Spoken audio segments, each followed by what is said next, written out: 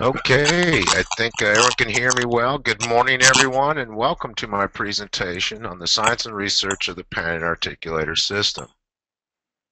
If you don't know me, my name is Tom Lee. I am the son of Dr. Robert Lee, who was a biologist before he became a dentist. So he not only developed the concept of biostatic dentistry, but he also developed the Panadent Articulator System. So what is an articulator? I've asked this to the general person, and they usually give me a response of, is that someone that speaks well? So I hope I'm a good articulator for you today. But basically what it is a chewing simulator. What we're trying to do is simulate the way someone chews, which is a very dynamic three-dimensional movement that includes an opening, lateral, and closing movement. I do apologize if some of these video clips don't play well. I'll let you know when some are available on our website under our videos button.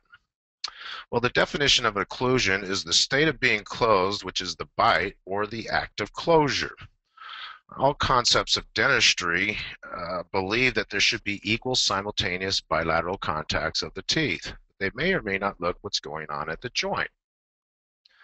We look at Dr. Terry Tanaka's work on dissections of the mandibular joint specimens. We can see the condyle here, we can see the fossa, we can see eminence. And these are linear surfaces, yet most articulated systems have very line mechanical guide systems. The act of chewing is a dynamic movement. As a learned reflex, people will learn to chew with the teeth they have, even at the expense of their teeth or the joints. My father often said that the cancer of dentistry used to be periodontal disease and caries, but now the cancer of dentistry is worn out teeth and worn out joints. So when you look at the determinants of occlusion, there's the axis of rotation, protrusive pathway, Bennett pathway, condylar position, plane of occlusion, anterior guidance, and posterior anatomy. The top four deal with the joints, and the bottom four deal with the teeth. And of course, condylar position being in the middle, deal with both the joints and the teeth. We look at the evolution of occlusion. We see at the top of the chart Dr. Jariot and Dr. Snow, which are the first ones that would develop an articulator and a face bow. And there's been many theories come out of occlusion that have all kind of seemed to dwindle down here. They all dwindle down to biologic occlusion with no name on it. So of course I put my father's name down there. And of course there's been many articulators that have come out of these different philosophies of occlusion, ranging from the very first articulator from Dr. Jariot and now getting into digital articulation or virtual articulation. And most people seem to use very simple barn door hinge type articulators, or even hand holding models, or what we call the wristillator or living articulator, or possibly even anatomical articulator. Well, articulators, are they anatomical or are they mathematical? If I superimpose a mandible onto a lower frame of an articulator, I have a hard time trying to understand that this steel ball bearing is supposed to anatomically represent this thing that looks sort of like a football. Well, the concept breaks down to a simple geometry, that 2 points in space define a straight line. They could be infinitely small, the distance, or infinitely large on the distance. Two points in space define a straight line. And that's what we're doing with these two steel ball bearings, is 2 points in space simulating a straight line or the hinge axis of the mandible. Well, so articulators simulate hinge axis movements, not condyle movements per se. People also talk about sagittal and vertical axes that go through the condyle, but they're very difficult to locate. And the hinge axis is the only axis that's constant with both condyles. So to record condylar movements, we need only to track 2 points a fixed distance apart on the hinge axis, since any movement of the mandible around a vertical or sagittal axis will always move the hinge axis. Well, there's been a concept of intercondylar distance. that if you have a small intercondylar distance or medium or large intercondylar distance will affect the approach of the opposing teeth. You can see in this article he's showing the different groove directions based on the different intercondylar distance factor. Here's another article, showing it the lines even longer to prove the point that there's different groove directions as you have a small, medium, or large intercondylar distance. But this picture is out of perspective for me. I can't believe this author is going to expect me to have an arch form like this and then expect the mandible to bend out right here to this wider intercondylar distance. It seems like if you had a wider intercondylar distance, you'd probably also have a wider arch. Of course, this author is going to prove the point even further by drawing the lines even further, even though we don't function this far. He's showing the point so you can see it. Even has condyles now in the middle of the head. Well, my father never did trust any research, and so he had to go try everything for himself. The functional range when you move laterally to canine tip is approximately 3 millimeters. The distance from the central fossa of your molar to the cusp tip is also approximately 3 millimeters. So that's the functional range. So we got a small, medium, and large intercondylar distance articulator. Of course, he had a compass, and he got a set of models, and he ground down the teeth to make a better writing surface. So he put the compass at the small intercondylar distance mark, started at the center of the tooth, and drew lines on each one of the teeth. Moved the compass to the medium intercondylar distance. He had to adjust the compass for that distance and inscribed a second line. And of course went to large and inscribed a third line. So now we can see the working and non-working side, the 3 lines of the effects of intercondylar distance. And you can see here on the non-working side that there are a little bit differences, especially as we go back towards the molar. But remember that he ground down these teeth, which made them much wider. So he drew back in the tops of the teeth, and then we'll go ahead and erase the lines that are beyond the top of the teeth, which is again 3.5 millimeters, not any less. And tell me if you can wax the difference between small, medium, and large. It just looks like basically a thick line. And like my father said, when you drive your car down the road, do you want to hug the shoulder or do you want to hug the yellow line? Now let's go down the middle of the road. And so that's why the Panadent Articulator has an average intercondylar distance of a medium size of 110 millimeters. The hinge axis was started by McCollum and his group that they discovered in 1924 and published in 1926. This is one of the problems I see in occlusion is nomenclature. People trying to come up with slightly different terms to basically describe the same thing. That there's an axis of rotation within the mandible. And without this phenomenon, there'd be no rationale for modern articulator design. The value of the hinge axis in articulators is that it makes axis movements valid at various vertical dimensions. You can also change a occlusal vertical dimension on the articulator and maintain the cast and centric relation.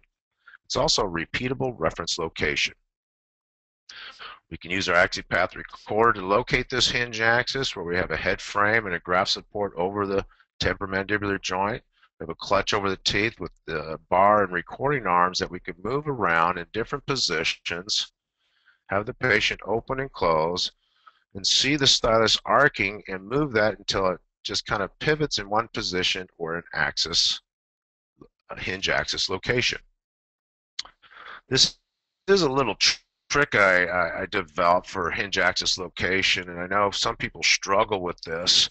As you get down a little bit closer towards the hinge axis, sometimes it's hard to see which way the lines are arcing, so you know which way to go towards the axis. I got thinking about this a little bit. If you look on the patient's right side, and if you just looked at opening movement only, the mandible could open all the way around in a clockwise rotation. So that's why I have these arrows in a clockwise rotation. So if you concentrate on just opening movement, even though they do a closing movement, which direction is the stylus moving when the patient opens? If the stylus is moving straight down, you're going to be in front of the axis, which means you need to make a 90-degree right turn towards the axis. And if you look at the chart, it doesn't matter what direction the arrow is going, it's always a 90-degree right-hand turn to the axis. course, on the patient's left side, it'd be a counterclockwise rotation, and therefore you would move the stylus 90 degrees to the left of the direction the stylus moves. If you would like this chart, I am going to get this posted on our website, or if you want to email me, I can send you this chart right away. We can also then transfer this hinge axis we located and marked on the scan, and then transfer that to the true hinge axis on the articulator.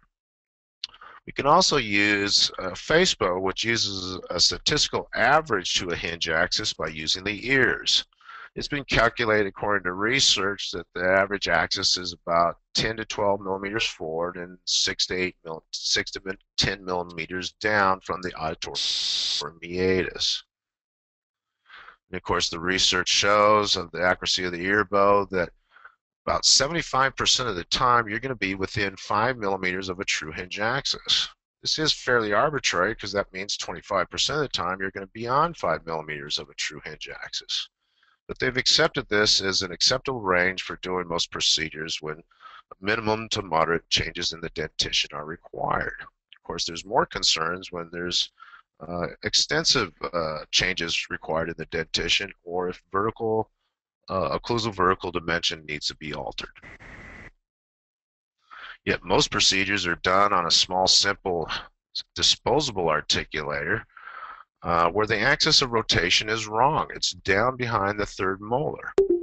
It's actually in line with the occlusal plane at point C.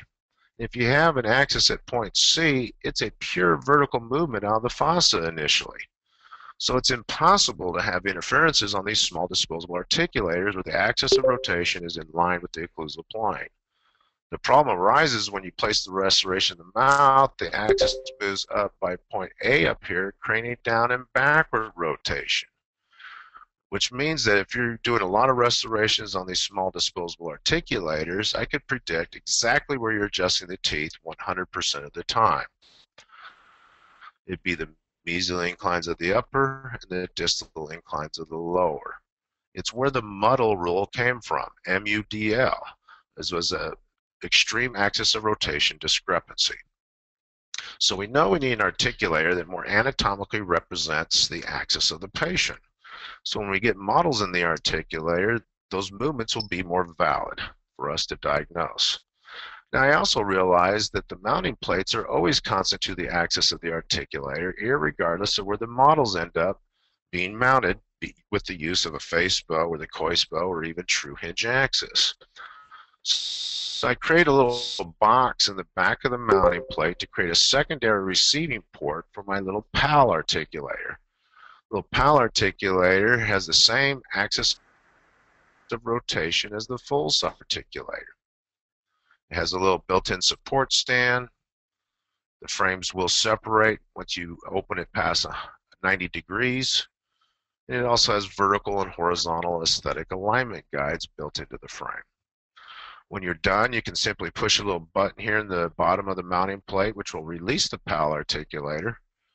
So you can go back to the full-size Panadent to do any quality control or final adjustments. The plane of occlusion. Well, we have steep planes of occlusion. We have flat planes of occlusion. We even have revision situation. Remember, curve of speed, each tooth has its own plane of occlusion. And we want to capture this plane of occlusion so that we can diagnose or possibly change it if we want to. That's usually related to a reference plane, which includes the axis and usually a third point of reference, usually orbitally. Now what's really important here is where the protrusive pathway relates to the cuspal inclines. But the way we want to capture this plane of occlusion is by using a reference plane, and we do that by the use of a face bow. The bite fork captures the occlusal plane. The face bow is your plane of reference. The upper surface of the face bow is your plane of reference. Whatever you make it, that's what the plane of reference is. There used to be a time where they palpate the lower border of the eye, and then they'd come over and put a spot on the nose and use an orbital pointer for this arbitrary axis orbital plane of reference. Then research came out where they measured from nasion to the border of the eye vertically, and came out to be approximately 22 to 23 millimeters. And that's where standardized Nasion relators came in. Ours is standardized at 22 millimeters. So it's relating the upper surface of the face about 22 millimeters below Nasion, where the average border of the eye is, creating the axis orbital plane of reference.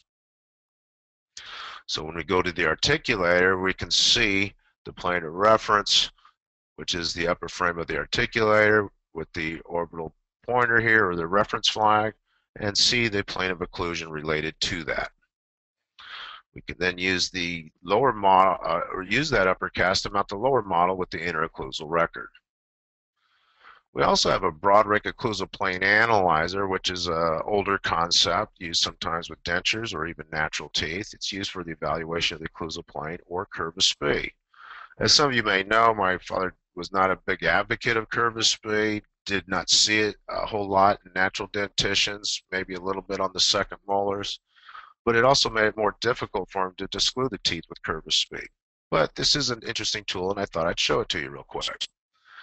It's based on Monson spherical theory at 4 inches, so you calibrate a compass to 4 inches, and you have your cast in here. So you go to the lower canine and put the compass on the lower canine, and you scribe an arc onto this reference flag. There are little clear overlays that you snap into place on here, so you can save these overlays and come back with this case at any time.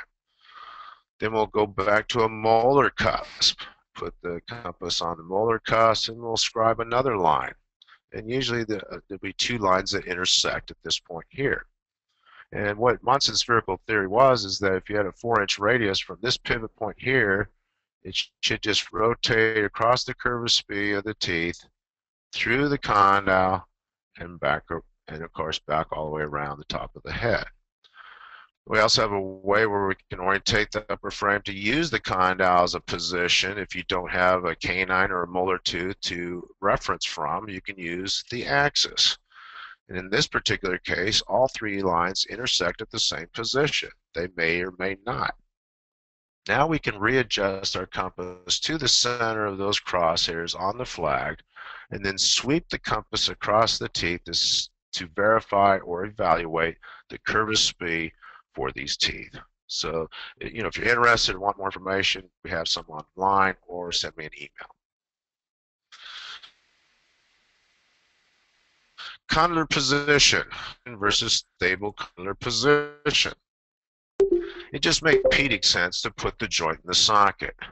Now, if I dislocated my shoulder, I would go to the doctor. He would reduce my arm back into the socket, put me, quote, into centric relation. Does he just send me home at that point?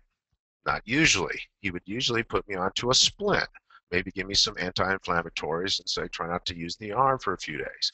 He realized that there's probably inflammation in the joint, and there might be even a need for some remodeling in the joint. Results show quite clearly that if CO or MIP does not equal CR, that you not only have centric interferences, but that you would have lateral interferences 100% of the time, and that you would chew in a constricted chew motion in a movement. So when you have your cast mounted and you move them into a lateral border movement, and you cannot get the facets on the canine to line up because you have an interference, move the articulator in a slight protrusive movement at that point. So it's a lateral medial protrusive movement. Usually you can get the facets of where to line up, and the interference will then be gone, and it'll help you understand how they develop that wear on the canine. There's been many ways to try to get centric relation. They believe you need to push back on the chin from MIP to get to CR, so there's chin point pressure developed. This is what my father called the nathological handshake. He never said hello or shook your hand. He always came up to you, grabbed your chin, and said, "Hey, are you still eccentric?" So he always liked to have a little fun, and I do too. Basically, it all started with compound on a popsicle stick that would create some type of anterior deprogrammer. We have our Panadent tray, and we use a lower compound jig. And that creates a new fulcrum point here at the incisor with nothing touching between the posterior teeth, allowing the mandible to rise around that anterior fulcrum point, upward and forward into the fossa. Here's the bite tray, here's the lower compound jig, and the bite registration material. You can do this technique with any type of material or any kind of way you want to do it. The concept's the same, is have something in the front of the teeth, separating the posterior teeth, giving assurance to the brain that there's nothing going to hit, relax the muscles, and allow the condyles to seep more into the fossa. You can also use this bite record to verify the accuracy of your casts, because if they fit very, very well in the mouth, yet the casts don't fit the interocclusal record, then maybe you have inaccurate casts. We then use that interocclusal record to mount the lower casts, which is your functional mounting. It'll dictate how those lower teeth approach the upper teeth as long as you are within a statistical average of the axis of rotation when you mount your maxillary model. We do have a CPI system, stands for condyle position indicator. We also have an inexpensive API, axis position indicator system, that can be used for tracking condyles during splint therapy to a stable condylar position. So here's the initial mounting with the initial centric relation records they mounted the cast with. We added the graft supports onto the articulator. We can put marking ribbon in here, and we pull the little graft support out until the steel ball bearing touches the graft paper, depositing some dye on the graft paper. My father would then put the patient on occlusal splint therapy. You'd have him in each week to adjust the splint. Once he adjusted the splint, he would take a new centric relation record. He would take that new centric relation record and put it in between the originally mounted casts. He would then use a different color and mark the graft support with a different color. So here we can see our initial CR where we mounted the cast should end up very close or on the crosshair, which it is. And after a week of splint therapy, we can see the condyle rose upward 1 millimeter and went forward at least a half a millimeter. So it's going upward and forward to a stable condylar position. So next week when the patient comes back, he would adjust the splint. He would take a new centric record, put that between the originally mounted casts. He'd make another spot which may be slightly higher. And so that would be slightly higher, more upward and forward.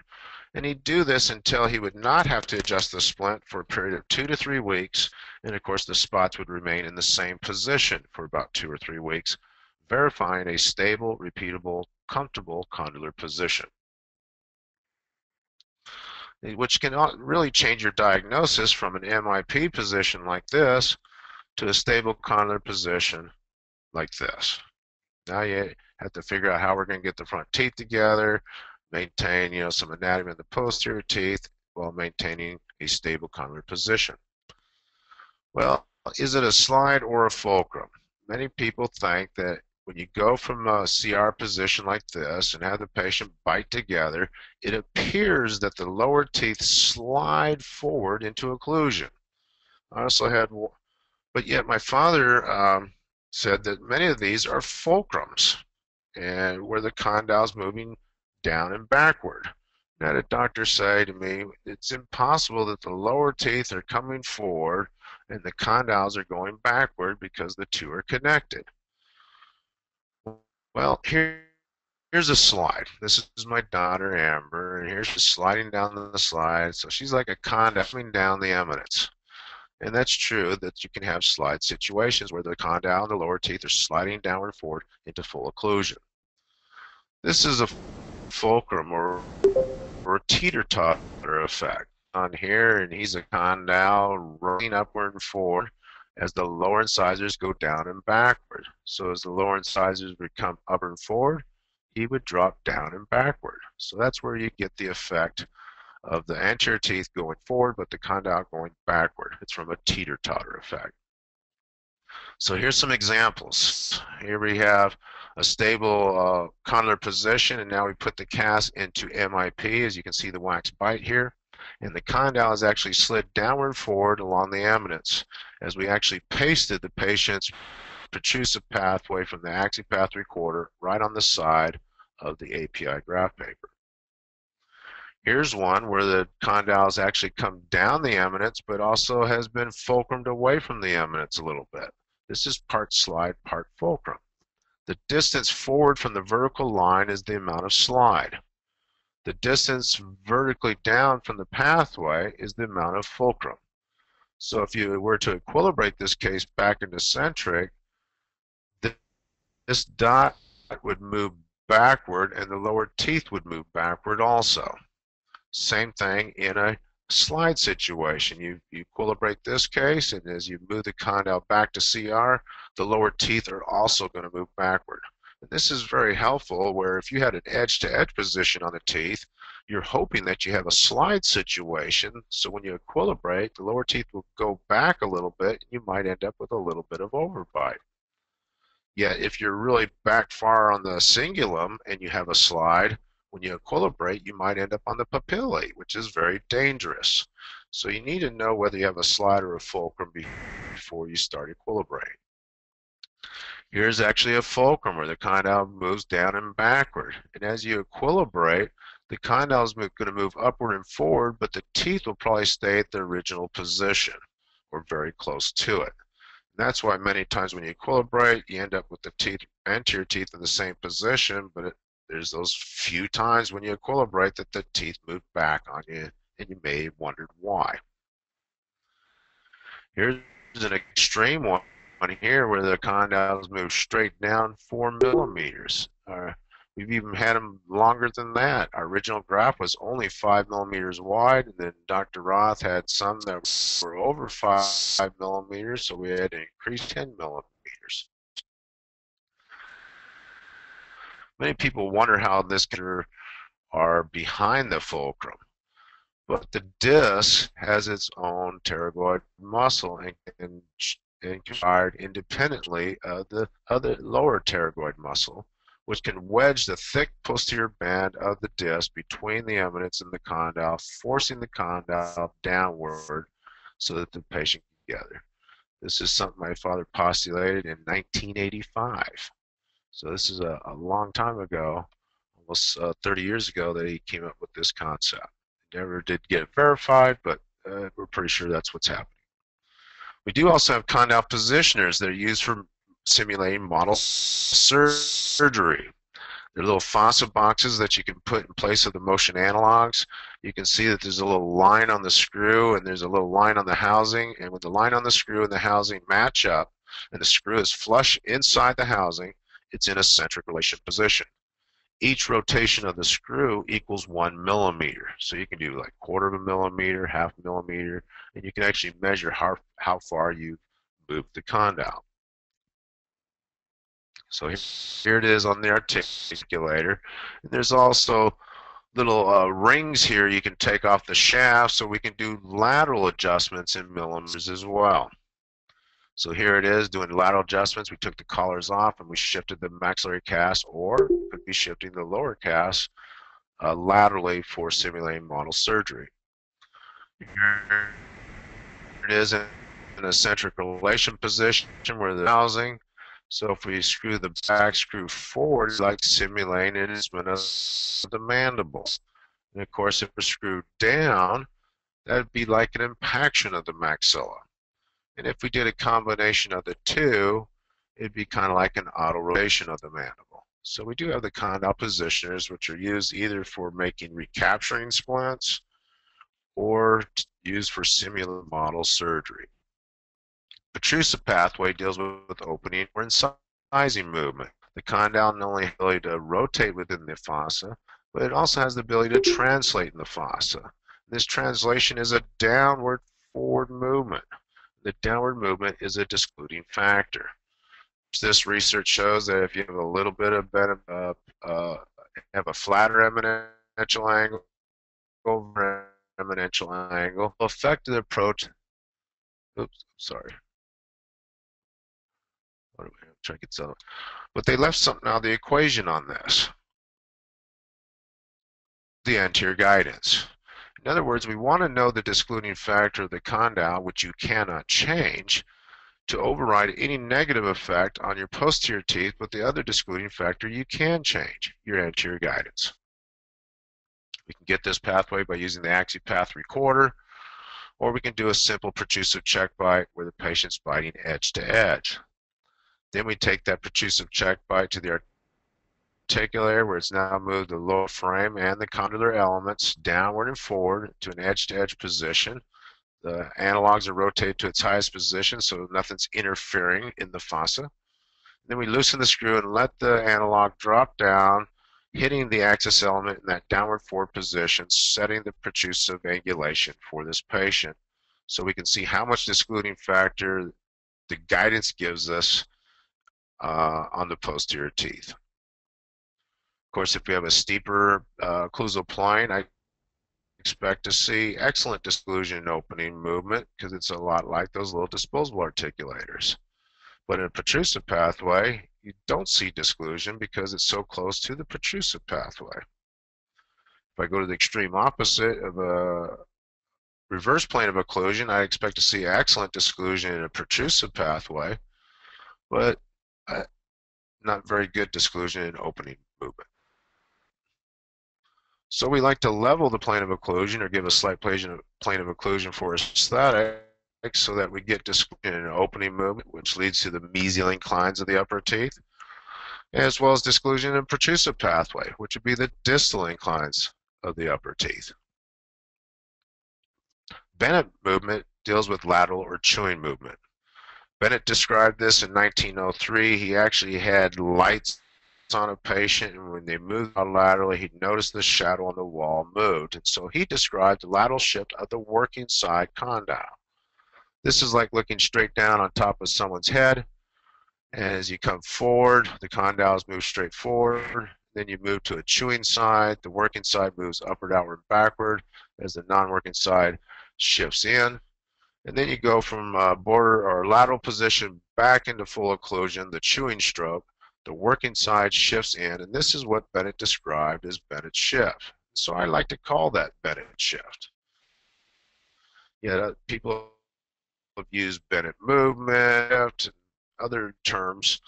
I like to describe the working side as Bennett shift. Now the non-working side moves upward, outward, and backward on a curved pathway. So I like to call the non-working side Bennett movement.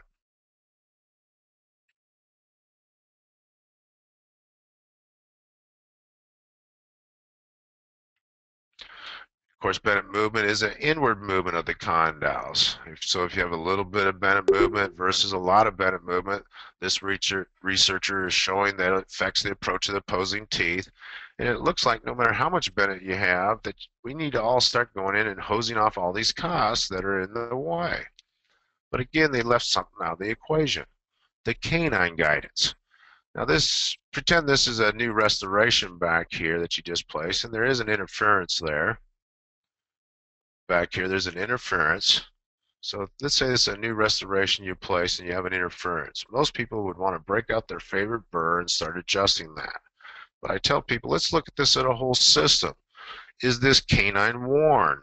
Yes, it is. And if we added back just a millimeter or so to that, we'd start to get guidance. And if we start to get guidance, would we then bypass this interference back here? That's why mounting casts and duplicating their movements is so important, is so we can diagnose these things and see if it can be done before we go to the mouth.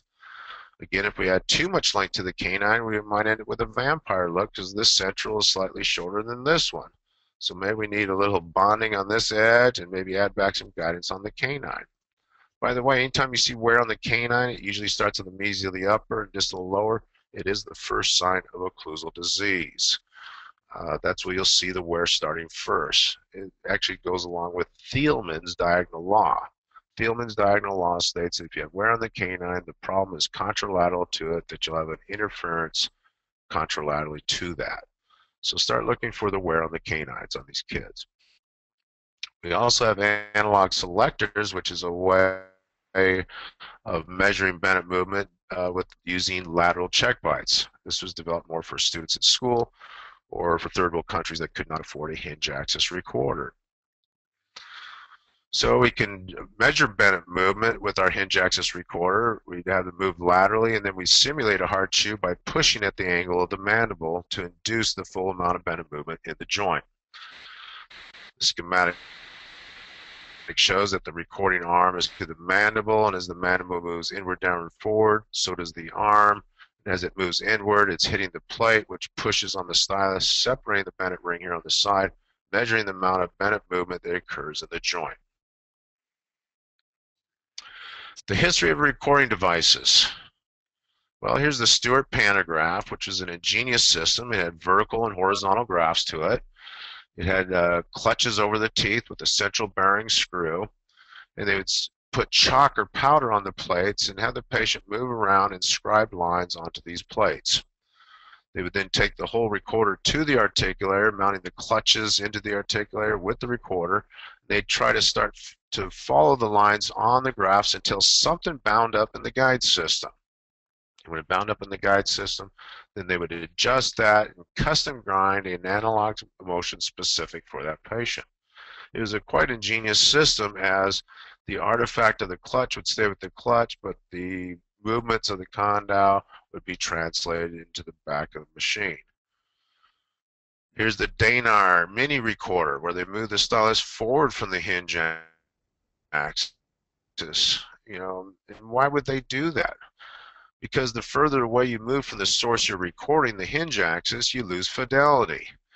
It made it much harder to grind in this very complex curvilinear movement versus adjusting, quote, this straight line Bennett angle. That's where the Bennett angle concept came from, was with these mini recorders recording off the hinge axis.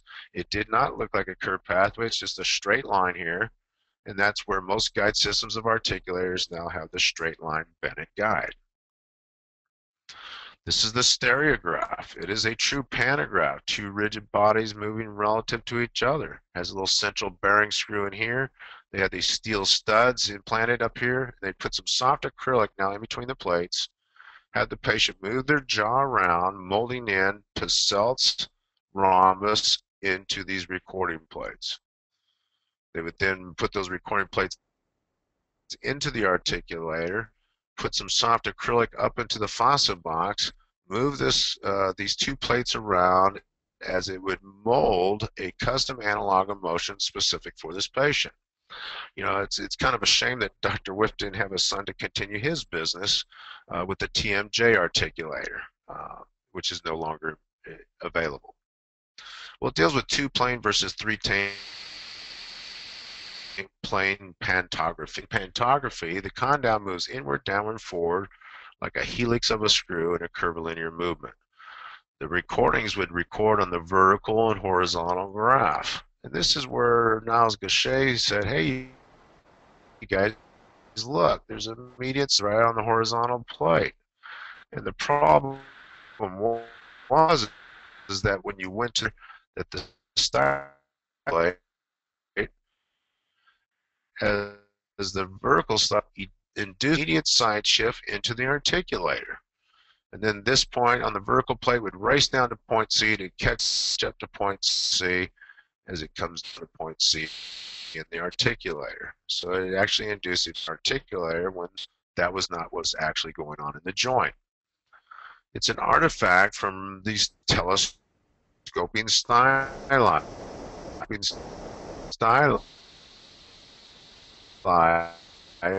Here, catch up with the plate, so you can see from the edge of the plate to the stylus has gotten larger as it's a sweeping motion across the plate from the plate moving downward. So it's kind of an artifact from recording outside the center of rotation of the condyles and the distance of the stylus to the recording plate. Well, it all comes down to 6 degrees of freedom, or what I like to call 6 elements of freedom. That there's translations in 3 planes of space as well as rotations in 3 planes of space. And so with my father's recorder, he added the frontal plane, which actually gives you the timing between the vertical and horizontal plates.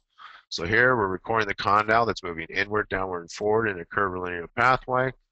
The styluses are tracing the same movements onto these plates, but now we can see that we cannot keep this horizontal stylus on the vertical plate at point A as this one shifts over. Otherwise, we would see immediate side shift in the frontal plate, and we did not see that. So having that timing there forces the condyle and the articulator to reproduce that inward downward curvilinear movement that the patient had to simulate more lifelike chewing motions on the articulator. My father's research recorder, he did not know what the intercondylar distance was. He standardized the recording tips at 220 millimeters. I do have a little video clip on this. I'm not sure if it's showing up very well for you, but you can also view these online under our videos button. It would be Panadent Research, jaw movements engraved in solid plastic for articulator controls. I'm just going to let this play for a minute.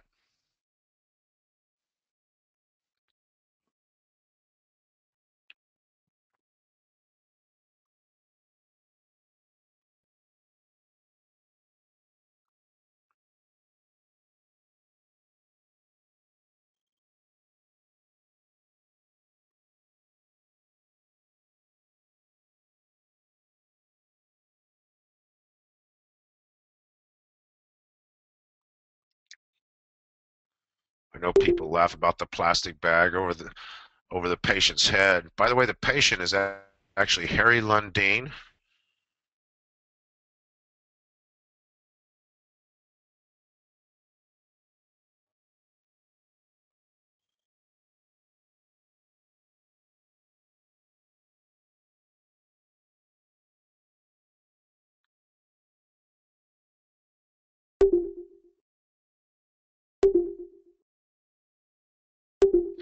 So after he got done recording with these, he could view these clear resin blocks in 3 planes of space. Here it is in a vertical plane.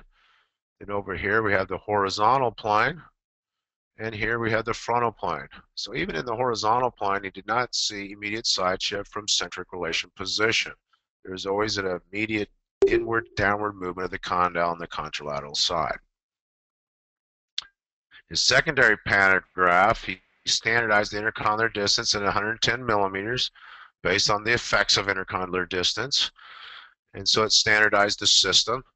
And so as guide pins would guide into the clear resin blocks on the side here that the drills made, vertical mills would come up here and mill out a custom analog of motion specific for this patient. And so let's take a quick look at this video.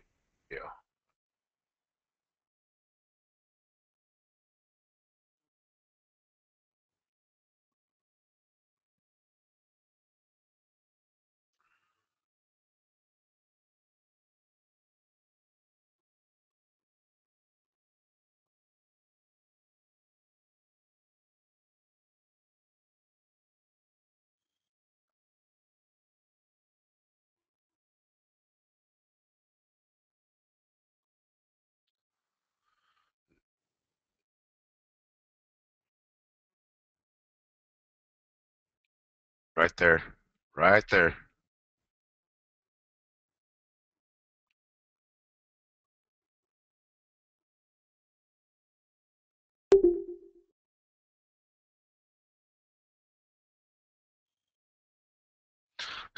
So he milled out custom analog motion specific patient. This gives replicator. The replicator had 6 transducers on it. This was for the 6 elements or 6 degrees of freedom. It had para-occlusal clutches on it so patients could actually chew different consistencies of food. These 6 transducers would send signals to this 6-channel tape recorder. The 6-channel tape recorder would then send those signals to a digital reconverter. The digital reconverter would break up the signals into milliseconds and send those signals up to 6 servo motors. Servo motors have the ability to reverse direction in an instant. So as patients were chewing food over here, their casts were actually chewing food over here at almost the same time. And they didn't even have condyles in here. They were just looking at the chewing patterns, how people chewed. Well, my father went down to see Dr. Lundeen and Dr. Gibbs down at the University of Florida. They actually married the 2 systems together. My father recorded a patient and developed an analog of motion for that patient. Then they mounted the articulator into the Gibbs replicator, and now the actual live patient's movements from the replicator are going to move their articulator so that they could see, did it follow the same movements he developed in his guide system, which it did. It followed it exactly. So here we have two different researchers with two different research equipment verifying each other's work. Well, this meets the requirements of scientific method that was standardized, that the primary investigator is able to repeat his results, and other investigators were able to repeat the primary results, and the data was informed that could be analyzed. He did find that we're really not all that much different, more alike than we are different. The major differences was the steepness of the protrusive pathway and the curvature of the balancing side Bennett pathway. So here we can see the differences of the protrusive pathway. Some are somewhat flat, others are somewhat steep. Here's the Bennett movement. Some went in just a little bit before it started going, and others went in quite before they started going forward. So there's differences in the Bennett movement as well. They took this information and put it into a computer, which is probably as big as an office, and they came up with statistical averages based on actual patients' jaw movements. So in the schematic, the protrusive pathway, they all averaged a 3/4 inch radius, and so we can adjust those by rotating the analogs to get the protrusive pathway. And the Bennett pathway, he developed 5 different analogs of motion in 0.5 millimeter increments, starting from 0.5 going to 2.5 millimeters. If we look at the distribution chart, approximately 15% of the patients had a 0.5 millimeter, 52 had 1 millimeter, 21% had 1.5, 8% had 2, and 2% had 2.5. That's why we recommend a 1.5 motion analog, because that will fit all the smaller sizes. Just like my size 10 foot will fit in a size 11 or 12 shoe, but it may be a little constricted in a size 8 or 9 shoe. So using a 1.5 millimeter analog covers about 85–90% of the population. So the statistical average is really good there. Of course, here's the curvature of the Bennett movement here from Gibbs and Lundine's study, and we can see it is a curved pathway on that non-working side, just like the dotted line is shown here.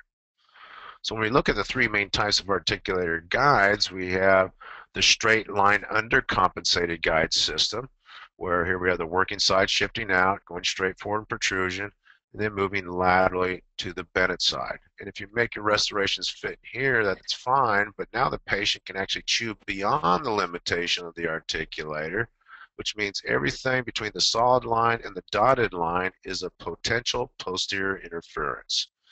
So Niles Gachet developed the immediate side shift articulator, went from CR out to side shift and then out to Bennett, and he eliminated all possibilities of interferences. He did that because if you had 2 millimeters of side shift, it's only 3 millimeters from the central fossa to your cusp tip of your molar. So if you had 2 millimeters of immediate side shift, 2/3 of your molar would be as flat as this floor. So this little triangle area in here is anatomy.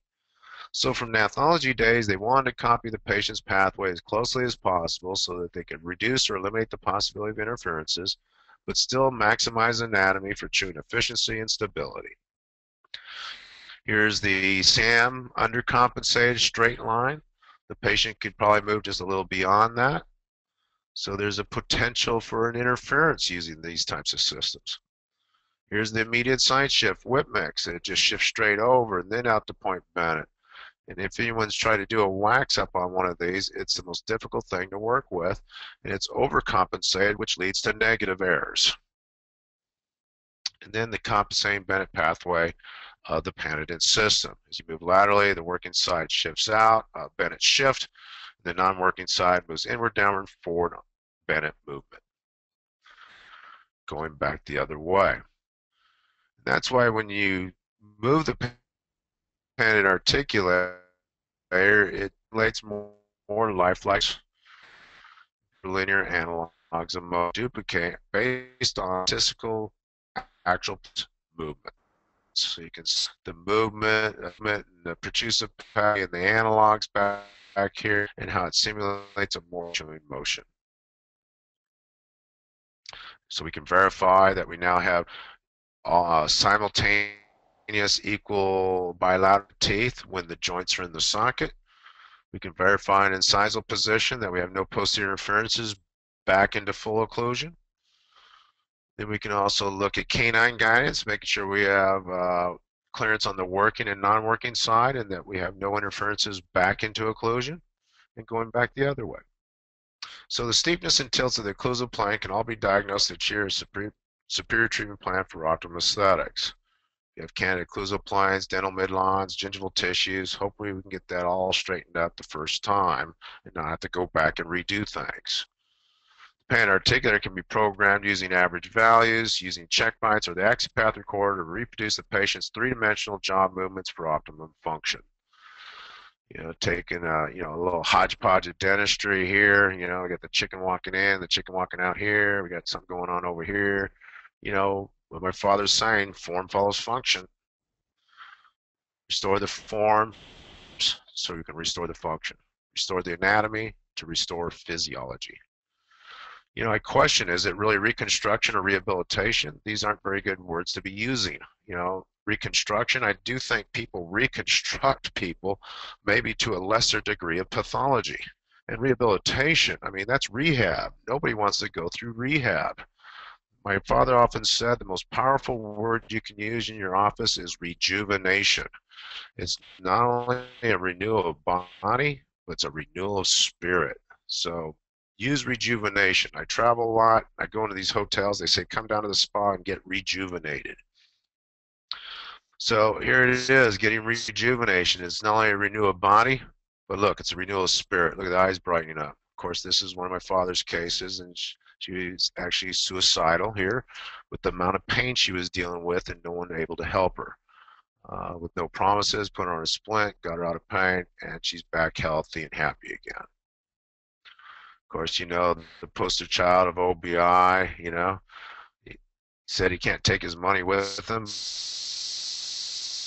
but these he'd like to, you know, see the Almighty. So we see this in my father's cases, but we also see it in his students' cases, and we see it in his students' cases. So treatment goals for both function and aesthetics is to eliminate harmful interferences. We want, of course, want to maximize anatomy for chewing efficiency, stability, and longevity. We want to create a beautiful smile, enhance facial aesthetics. A rationale for our articulations then would be for diagnosis. Do we have any interference? Develop a treatment plan, analyze the anatomy. We need to be able to communicate this with the laboratory. We need it for teaching, didactics. I think most important, baseline record. What did you do to them, and how are they surviving after that? So some basic fundamental records would be a Facebook registration, which would give you a relationship to an axis of rotation, steepness of the plane of interocclusal relative position, it'll give you condyle position, and the excluding factor of the protrusive pathway. And then, of course, mounted study casts on a curved path articulator for more accurate jaw simulation. Our benefits and features is that we're user-friendly. We have simplicity in our design. We create time-saving procedures. It's based on science and research. It is compatible with all specialties and disciplines.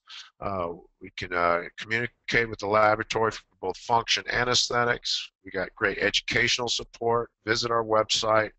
I have all our instruction manuals there. I've created a lot of videos, presentation and demonstration videos you may not have seen, so go check those out. You can see those from our videos button on our website or the Panadent channel on YouTube. And all this creates a cost effectiveness. I don't care how creative or innovative a product may be, if you can't get customer support, then it's a useless piece of equipment. And I often ask dentists, how many of you put in a fee for redos and remakes? You know, and they don't raise their hand usually. Do you ever have to redo or remake anything? Sometimes. You have to realize that at that point in time, you're starting to lose money. So the more effective you can be in communicating with the laboratory for both function and aesthetics to get more predictable results is cost effective. Our mission at Panadent is we're dedicated to providing quality end products, exceptional customer service, and we're actually celebrating our 40th year this year to the dental profession.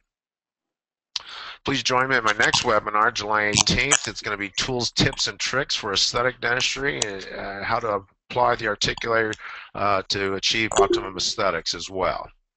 I'd like to leave you with this little saying by Bill Murray. He says, believe